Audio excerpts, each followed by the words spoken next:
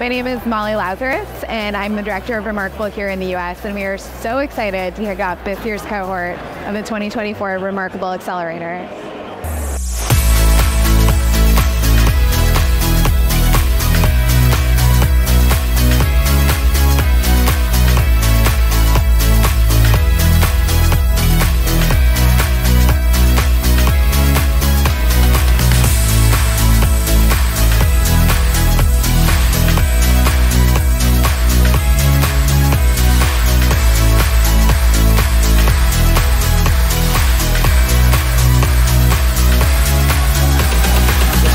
Is founder and CEO of Big Karma, the company that produces Phenoms, The Impossible, the video game featuring 42 Paralympic athletes and kids doing the impossible, leveraging their disability to win.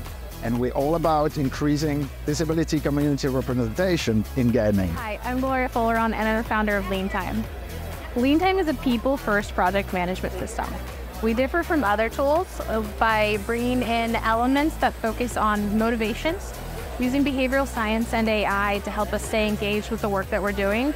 And we go a step beyond that. We focus on building features for cognitive accessibility. So for folks with conditions like ADHD, dyslexia, and autism, who think a little bit differently and need their information in a different way. My name is Pierre Paul, and I'm the founder and CEO of We Hear You Incorporated.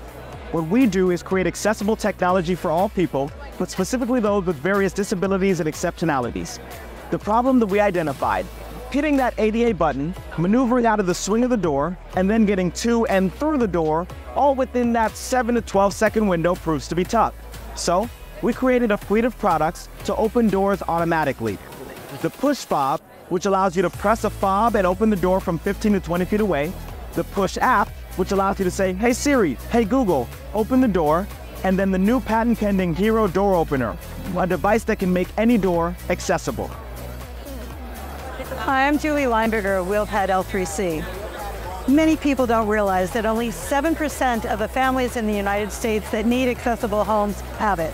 That means all those other people have someone living away from the family or in a dining room or somewhere that just isn't really appropriate. So we've developed WheelPads, which are accessible home additions, to meet that gap.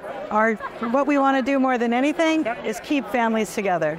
So that's what we're doing. We're making people's homes accessible within 2 weeks and keeping families together.